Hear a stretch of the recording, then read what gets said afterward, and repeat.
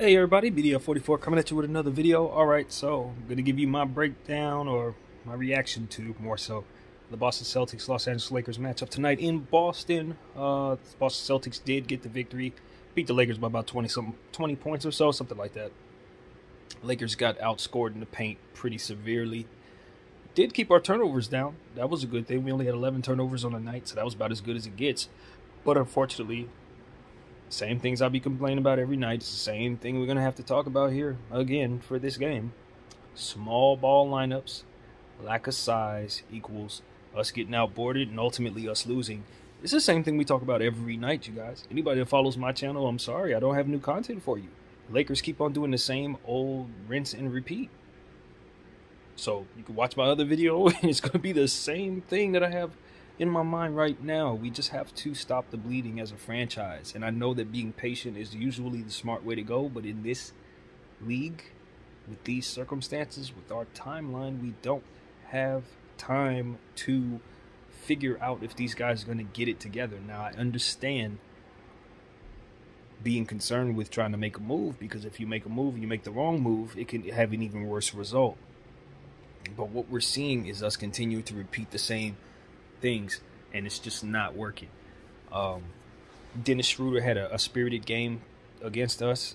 You know, had 22, 6, and 6 if I'm not mistaken.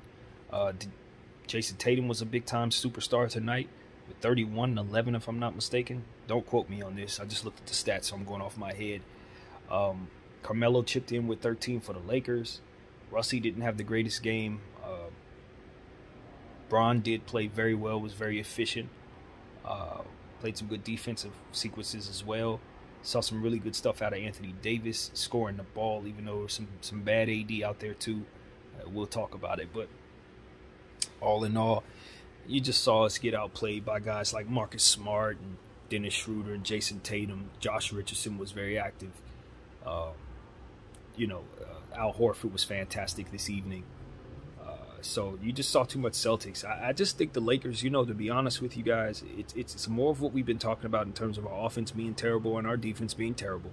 But we also saw just a lack of help for the guys who were playing well tonight. It was only a couple guys we had in rotation, and some of them weren't really able to give us anything at all. We had Rondo out there for a little bit, didn't get nothing out of him.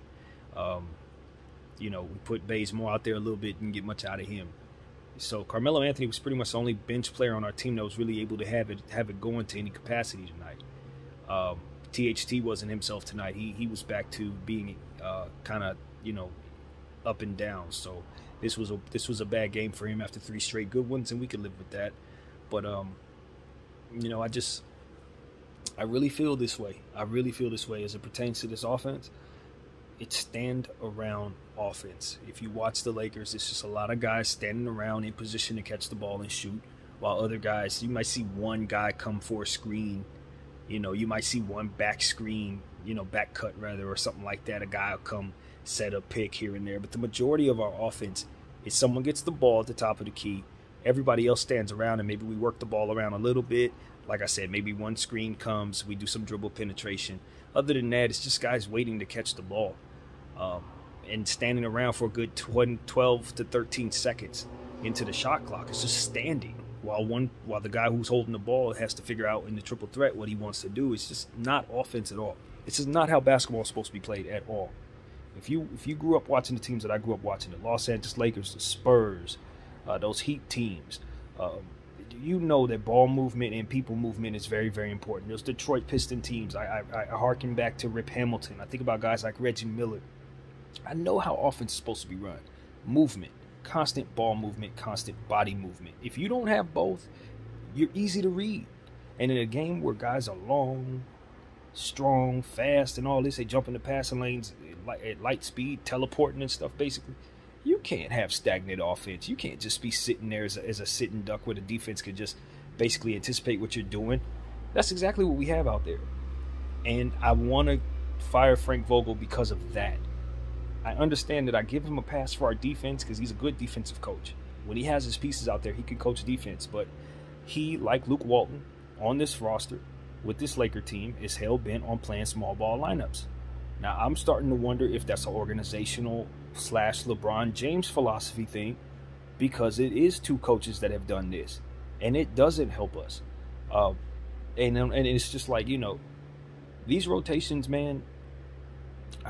We are limited.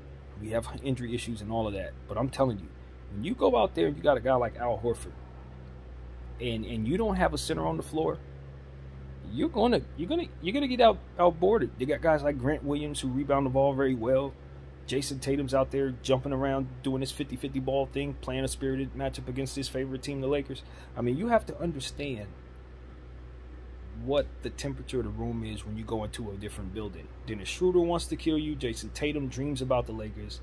Marcus Smart is spirited against this franchise. You got to know the guys are going to bring their best against you. And if you're not going to come out with a game plan that's going to mix it up, a good defensive team like Boston, it's going to take you out of your stuff. And that's what they did. They played great defense against us. You got to give them credit. Their interior, both defense and offense, was fantastic. And because our coach continued to not have centers on the floor, trying to run AD as a center, we got outboarded, and we allowed them to score in the paint for over 56 points. So, when you have Dwight Howard and DeAndre Jordan on the team, you have to use them. Obviously, you have to use them. We don't have the privilege or the luxury, rather, of a very diverse roster as it pertains to our center position. We don't have very talented bigs, so we just got to throw what we have out there. And if you refuse to, then you're going to have this happen. LeBron James is not a big. He's not. LeBron James, and I'm going to tell you guys this because I truly believe this, and I've always believed this. LeBron James is a natural small forward who has been excellent at the power forward position his whole career because he's excellent at any position at all times. But naturally, you don't want him guarding fives. You don't want him guarding fours. He shouldn't have to body up against these guys. And yet here we found ourselves in situations where he's being boxed out by guys who are just a little bigger than him, who are more, big-minded than him. Anthony Davis, same thing. Same thing. In fact, much more so, actually. Because he's the one that really gets confused about his position, and everybody seems to be gung-ho about him playing the center position because, yes, he can outplay all centers in the league. There's not a center in the league that he can't make silly when he's on. That's not what I'm coming from. It's not about him being able to cook guys. It's about him getting bodied repeatedly on the box out. It's about him repeatedly finding himself out of position, Brook Lopez style, on the boards. It's all the time. And that is what we saw tonight. Frank Vogel continued to leave him out there at the center position and match him up there with Bron and maybe match him up there with Carmelo Anthony, thinking these guys are going to play like centers. And what I know and have always known is that those players are not bigs. They've gotten away as bigs in the small ball era that they grew up in. But the reality is, if they played in the 80s and you tried running them as bigs, they're going to get destroyed by the Hakeem Olajuwons and the Patrick Ewings and those guys. You try running like this in the 80s, we getting beat even worse than we did tonight. Much worse. Stop running forwards as centers. That's what I have to say to you guys. Respect the big man. Respect the big man in this league. I have to say this because we're in an era where everybody wants to be Steph Curry and Kevin Durant. Everybody wants to shoot the ball. Everybody wants, But listen, size still dominates because at the end of the day, taller people can reach the ball point higher than shorter people. As common sense as that sounds. When the ball tips up, when it's coming off the rim, whatever. At the end of the day, the ball is up. And the person who can get to it the quickest is the one that's going to have the most opportunities at winning the basketball game. It's just what it is, man. You got to have big players out there. When the Lakers were dominant, they always had size. Any era since the beginning of time. We go all the way back to George Mikan. We always had size. And in this era, we have it. But it's underutilized and it's being asked to do things that it's not supposed to be doing in Anthony Davis's case. And so that's where I'm at. That's where I'm at. I'm over this era as a whole as it pertains to this small ball nonsense, but I'm even more so over our propensity to half-ass it, so to speak. We want to play small ball, but then we want to bring in all these bigs who can't shoot. And then you don't want to play them. Now you have a useless bench. You got a bunch of old guys who are well past their prime, who were hoping to not do any heavy lifting in the regular season. Now they're being asked to play legitimate roles against real players who are in their primes, and they're getting their hats brought to them. They're getting their boots smoked.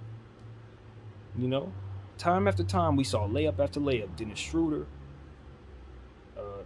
Jason Tatum, Marcus Smart, constantly getting to the rim, constantly getting their hands on the rim. And then we see our guys, we shooting jumpers.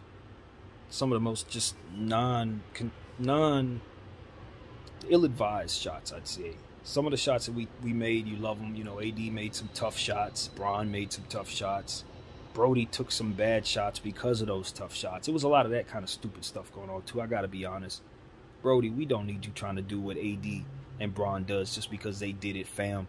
I see Bron hit a jumper from the left side. I see AD hit a wet jumper from the top of the key, and then I see you try to take a jumper from the left side. You know that ain't your game.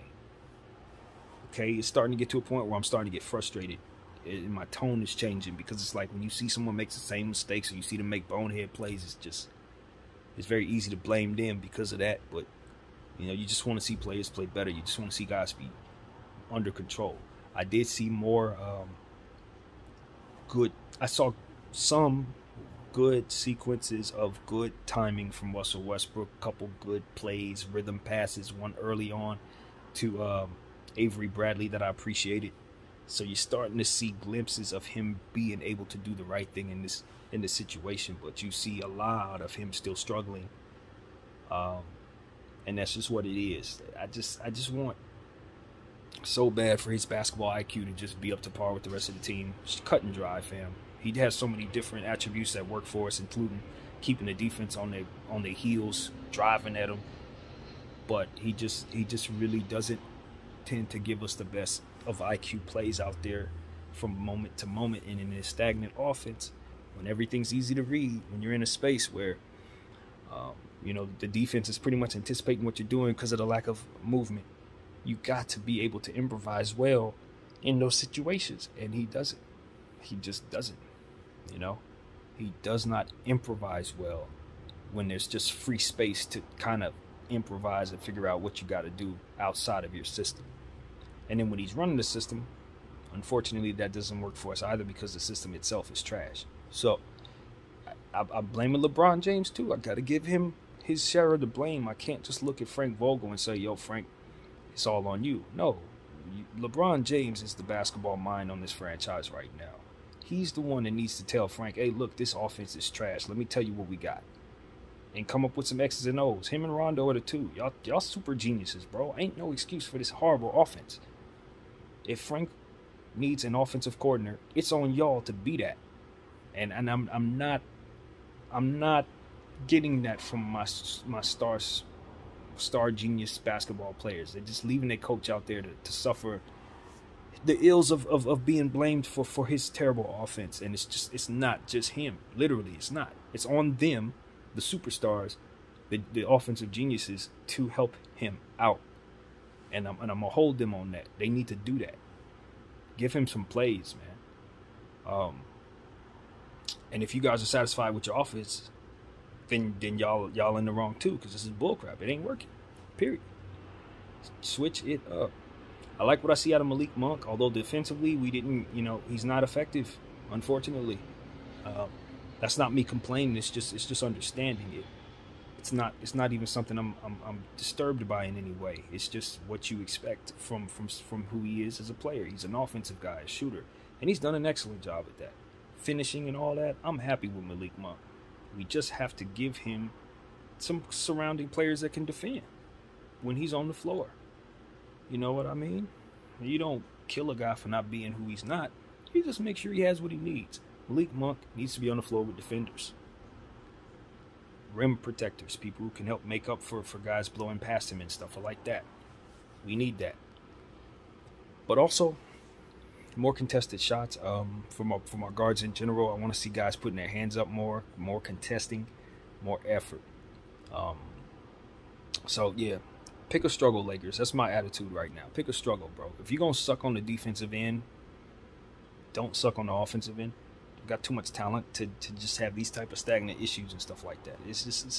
And then the lineups and the roles that people have on this team. I look at the back of the bench and I say, okay, that guy should have had some minutes tonight. That guy should have had some minutes, didn't play.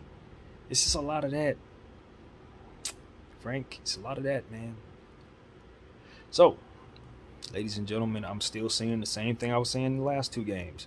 Until we fire this coach, we're going to continue to look this way. Maybe one day we'll put ourselves in a position to beat a good team on the road while this is happening. But I think it's going to be one of those situations, if we win a game like that, you better celebrate, because you ain't going to win too many. You're just not. And in a year where the Eastern Conference is basically stronger than the Western Conference for the first time in over 40 years, this is about to be a very bad road trip for us. Period. Why? Because our offense. It's not even the defense. It's literally not the defense, y'all. Because the defense is going to be bad regardless. It's the offense. We must just do a lot of things differently. A lot of things. A lot. And I think the first order of business, if we're not going to fire this coach, is to implement an understanding that there is not going to be any success for us unless we keep a big on the floor. An actual big. DJ or Dwight, to be absolutely exact. You're not going to get away with Bron being a big. AD is only a big because of his length. He's actually a guard in his head. And we got to respect the fact that he did not grow up a big. That's what I'm here to tell you. Anthony Davis is a big because he had a growth spurt. He should actually probably be a shooting guard. About 5'6" shooting guard. But he's not. He's a 7-footer with longer arms than most people. So, you know, yes, he gets boards because of that. But he's not your Dennis Rodman, Karl Malone, box out. You know, he doesn't have that Ben Wallace in. It's not there. He needs people like that to teach him how to be a real boxing out Clint Capella type of center, y'all. He just needs someone to teach him how to do those things. And I think with his genius and his size and his length, once he learns how to be better on the ground before the jump on the rebound and boxing out, stuff like that, positioning himself to be stronger in that way, and you'll see him get 22 to 23 boards. His boards will go up. You understand what I'm saying? He's not doing it right. And that's what I see out there. So as long as we continue to ignore that and keep him out there as the center, you're going to have issues. And Frank Vogel ain't going to make it through the season. He's not. You're going to have to fire him. And I know they don't want to do it because the coaching search is not going to be an easy process, especially in the middle of the season. But you got a good coach as your backup there, so I wouldn't feel as bad about that. You know, Fizz has had his struggles here and there, but I trust that he'll be able to at least keep us afloat until we find our guy, if that's what y'all going to do. But Frank Vogel is not our guy. He's not our guy. I like his demeanor. Someone mentioned in the telecast at ESPN that his demeanor makes it so that he's not too high, not too low. I think that works just fine. I don't have a problem with his demeanor in that regard. But it's what is happening on the court. It's what he's doing with our team during this struggling time and how our players look on this roster. You know what I mean? And that's all it is. It ain't the culture. I don't think he's a bad guy. I don't think the culture around him is bad. You know, you can definitely see worse guys coming in, making the locker room worse. You know what I'm saying? I'm not saying that Frank is the worst guy, but I'm just looking at what we got going on here. It's like, man, if we continue this path, we're going to miss the playoffs. And I think people think that that's a game when I say that, or I haven't thought that out. But no, I'm looking around the league. I'm looking at everybody, and I'm telling you, nah, our bench right now is too old and too ineffective for us to have any real success against the real teams in this league right now. But we got to get better at our bench. I think even if we start getting our motion offense going, even if we start implementing bigger lineups and stuff like that, I still think there are going to be games that we lose just off the strength of our talent not being where it needs to be on our bench. The moment LeBron sits down, we can't trust Russell Westbrook at this stage in his career. And that's where we're at. Anthony Davis is all alone, and Anthony Davis can't carry nobody by himself. that part has been proven in New Orleans. So that's who we are, man. I think our best bet, honestly, is to shop this Russell Westbrook contract, get rid of it, cut ourselves back down to 2 superstars, and then build real role players from there. Get our role-playing situation, get our role players back to being actual players, not old guys who probably should not be playing anymore. Straight up. I love Carmelo Anthony. I don't have him in that category. I'm happy he's here. He's not part of that at all. He's probably our best acquisition outside of, nobody really. It's probably our best acquisition. So he was helpful tonight, and I'm just continuing to be pleased by what I'm seeing from him. One of the most consistent shooters we got, if not the most consistent shooter we got. Hitting his kickstand constantly on the road in Boston. He was big. He was big. You know what I mean? So I'm going to shoot him some credit on a night where we didn't get a whole lot from our bench. He was definitely available for us off the bench. So, yeah, man. Ain't a whole lot to like. Ain't a whole lot to like, man. I'd love to say a lot of good things. Bron looked good, He hit his jump shot. He was very efficient in the first half. Played some good defense, drew some charges, did all kinds of good stuff. He wasn't a problem. Russell was quiet, which is better than him doing too much bad, which is what we usually get out of him. So I'm not going to blame this game on him. Like I said, I saw some good sequences. I saw some bad ones. But he wasn't the story, and that's a good thing. The story was the coach. Frank got in the way. Him and his small ball philosophy and his stand-around offense. That's it. That's what happened. The Boston Celtics, give them credit, of course, as well for doing their job and coming out against a team that has a lot of star power and making sure they flexed on their home court. Jason Tatum was a superstar tonight. Dennis Schroeder deserved some money tonight. Marcus Smart played extremely well tonight. Al Horford still has it. He still got it. And you can't take nothing away from that Boston Celtic team who came in there undermanned without 2 of their starters in Jaylen Brown and Time Lord Williams. And they still managed to put up ferocious defense against a Laker team that's struggling. And we're both 500 clubs. Both teams, both teams aren't playing well. But the Lakers seem to be the team you want to play when you're struggling because you're going to get on track with us. Our defense and our lack of rebounding and our soft interior play at this point is going to assure that you get right back in it. And let that not just go by the wayside. Soft interior play. That's what happened tonight. Guys were soft. Guys were small. And guys got outworked by guys who were ready. Your Grant Williams, your Al Horford, your Jason Tatums, your Marcus Smarts. They were ready. And we only had a few guys who came out there ready tonight. Oh, and let this not be forgotten at all. We were down by, 1 at halftime? Came out in the third quarter, ended up having an average of probably down a deficit of like 13 on average throughout the quarter. More of the same. More of the same. Still us coming out of the locker room worse than we were when we went in there. Frank and his lineups coming out in that third quarter, trying to run your small ball stuff. Got beat again. I keep telling y'all, pay very close attention to the correlation between us having a lack of size and us getting our leads taken away from us, or our deficits expanding, or even more clearly the game just being lost. So long as we go small, we go home. So, take that for what it's worth. It's time to make some changes. Fire this coach, trade Russell Westbrook, and let's get back on track. Until that happens, we will continue to struggle. Bron or no Bron. My name is BDL44. I thank y'all for watching. I'm out.